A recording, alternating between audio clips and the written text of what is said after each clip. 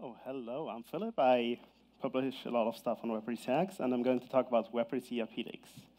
So, one of the first things that comes up if you search for WebRTC on Google is something about a WebRTC leak. And that's the thing, actually, because WebRTC is going to give your IP to JavaScript. So, down there, down in the WebRTC lib, WebRTC uses a process called ICE to establish connections between browsers or any other entity. And this ICE process gathers something called candidates, and each of those candidates contains an IP. It can be a private IP, public IP, or something else. And then that is sent to the peer via JavaScript, and then the whole ICE process establishes a connection to the other entity. Typically, it will punch a hole in your stupid net, which is a very, very complicated process because it needs to be coordinated on both sides. The timing is important, and it needs to be interoperable. And if you ever find a bug in that, you'll spend years fixing it. But if we ignore this whole net thing, it's pretty easy. So one browser says, my IP is 10.0.0.1. I'm listening on port 12345. The other browser says, I'm 10.0.0.2. Port 5569. And then they send some stun packets and establish a connection. So it actually means that JavaScript can get your IP. And back in 2012, there was a cool website, netipcalf.com, which was showing your IP using just JavaScript. No calls to any server. And everyone was like, yeah, that's pretty cool. And it actually worked until Chrome 77 earlier this month. And just showed your IP, IPv4, IPv6, any local IP, and now it's broken, thankfully. And some people got a bit concerned about that. There was a Chrome security bug filed about the Chrome WebRTC IP leakage, and Justin Uberti responded, this is by design. We want to do a connection between two local entities, so we need the IP addresses. We have no way around that requirement. And then that blew up a bit. So in February 2015, it came on Hacker News, and everyone was really scared about WebRTC leaking your IP. And there was this guy, Daniel Rösler, who wrote this great test page, and a lot of people have been referencing it since then. And in July 2015, WebRTC was in the New York Times. Not as an article, not as a video chat, but gathering IPs from users. And it was the first kind of really public malicious usage ever reported. And supposedly, it was for something like click fraud detection, bot identification, and stuff like that. This is one of the few cases where we actually know the purpose, because the people who were doing that talked to us. And in a nutshell, the problem is that this ICE stuff, we've been done it for more than 10 years in VoIP. It gathers IP, exchanges them to establish a connection. And now we mix that with the thing that JavaScript loads code from untrusted sources. And WebRTC is like, we allow JavaScript to, or we use JavaScript to make browsers have a call with each other. What people did combining all that was gather IPs without user consent, which is not what we had intended. And in 2016, Chrome got metrics for the WebRTC usage, and my friend Gustavo Garcia was browsing the web, had the WebRTC internals page open, and he saw connections from DoubleClick. And DoubleClick is not doing anything WebRTC related, so he was very annoyed and found it scary. And at the same time, we saw in the Chrome metrics that there was a huge jump over here in September. It quadrupled. It was 4 times what it was before. And the timing was just the same as this DoubleClick incident, which somehow got fixed thanks to Justin. And the code for all that is pretty simple. You create a peer connection. You listen to the on-ICE candidate event. If you get a candidate, you look at the candidate string, split it, take the fourth element, which is the IP address, and then you have your IP address. Then you create an offer on the peer connection, say you want to receive audio, and then you call set local description, which starts the ICE process. So it's just create offer, set local description. It can be done either with the data channel, so you create a data channel, or you could do things like receive only audio or video. And the thing is, there's no prompt for this. The user is not asked for any of this. So the user is not even aware this is happening. And then the IPs get extracted in the nice candidate event, and then people do something with them. We never really found out. We saw some tracking libraries, but it was very transparent what they do. And the thing is, this is not a normal WebRTC usage, because in WebRTC you have set local description and set local description and set remote description, and both need to be called to establish a connection. So this behavior was actually pretty easy to track in the public Chrome metrics. And there have been a couple of attempts to solve it, like limit the candidates to the default route, so you only get a single candidate, not all of them, not any VPN candidates, unless get user media is called before.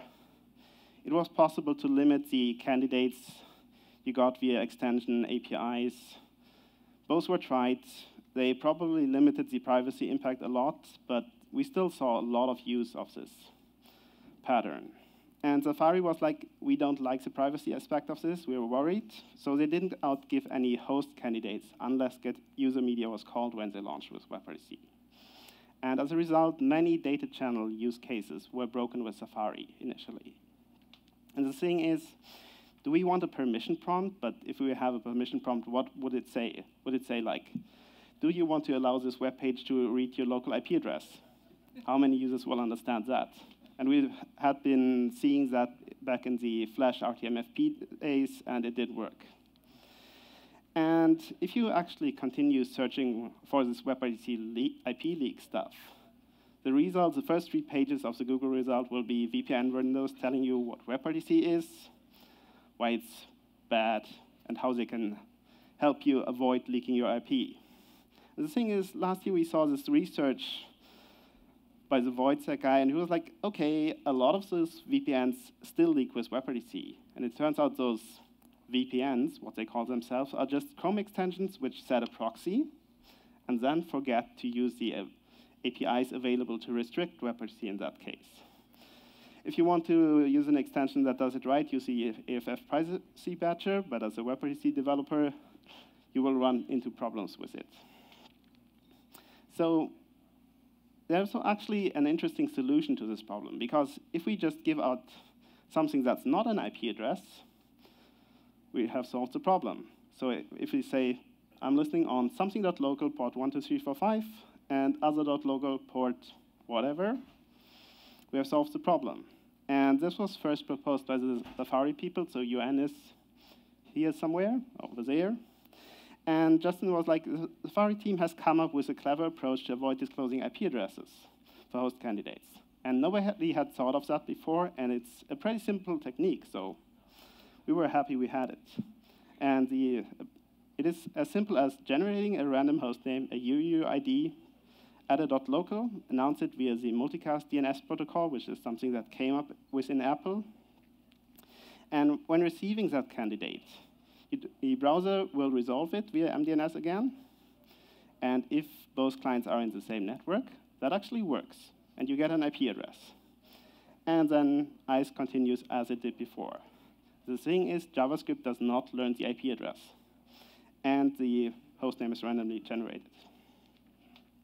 And ideally, there are no changes to your JavaScript application required, because you're just sending this candidate string you see over there and the .local address to the other side, feed it into add ICE candidate, and you're done. Well, unless your JavaScript is built together IPs, in which case you have a problem. But it's not our problem.